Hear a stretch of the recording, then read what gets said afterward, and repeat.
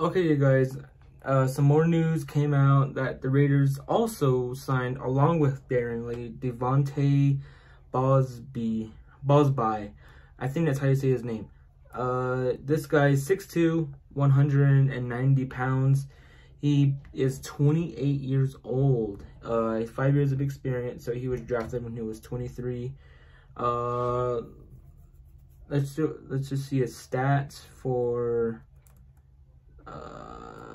last year. He played with Denver last year. He was in 10 games, had 20 tackles, all of them solo.